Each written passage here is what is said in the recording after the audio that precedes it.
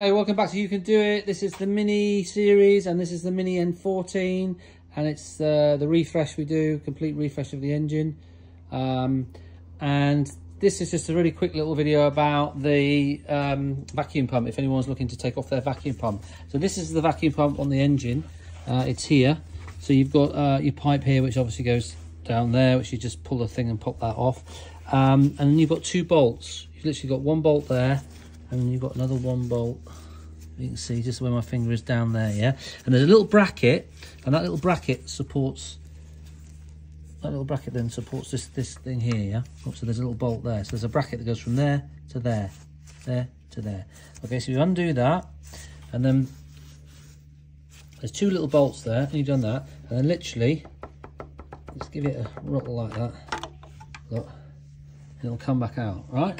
Now, for whatever reason, you're cleaning it or checking it out or replacing it, and then you've got a slot there, and you've got a slot there in the cam. And so when you put it back together, you've got to make sure you get those two lined up, so otherwise it won't fit in. And you can fit that in, as it says. So we're going to actually put a new one. I'm going to put a new one on. I'm putting a pier bag on, the decent one. So this has done 140,000 kilometers because it's a German car, as in in Germany. So it's done 143,000, so it's about 80,000 miles, a little bit more.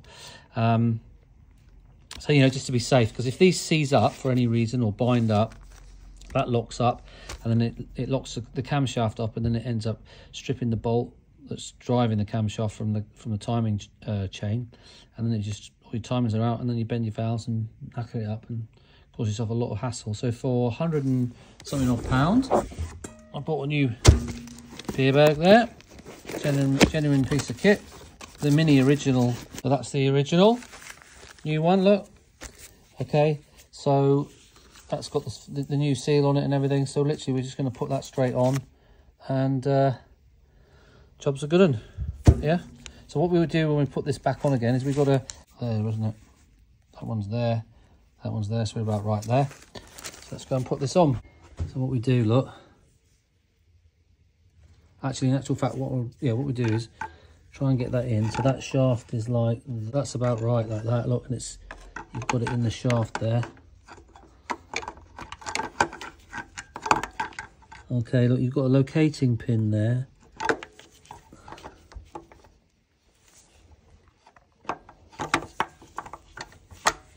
Oh.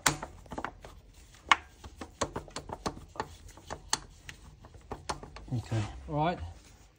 That's on there now. Look at that. So look, that's like that. So now what we can do is put that little bracket in there. I'm going to put the bottom one in with the bracket, and we'll tighten that up. Yeah, and then we'll put the other bolt in there, and we'll tighten that up, and that's good to go. So let me just, we do these up to 10 Newton meters. Yeah, that one's done. And we'll just do this one here. There we are, 10 Newton meters. So we've done that. So that's how you do your pump. So obviously now you can just connect up your pipe, which just clips on there like that. And then you've got this little one here, which you've got to remember for your, that goes to your, one of your valves at the back there. There's a little rubber pipe that comes around there. And that's basically it. So that shows you how really it's very easy to change your pump. And it's critical, honestly, for 115 quid, I would be changing your pump if your engine's done sort of like 80,000 miles or something. Just change it, because if that seizes up through lack of oil or a problem in it, then you will then strip the nut on that end, which means all your timing's out and it's game over. So, hope this video's helped. Please subscribe to the channel, send me a comment if you've got one, and just remember, you can do it.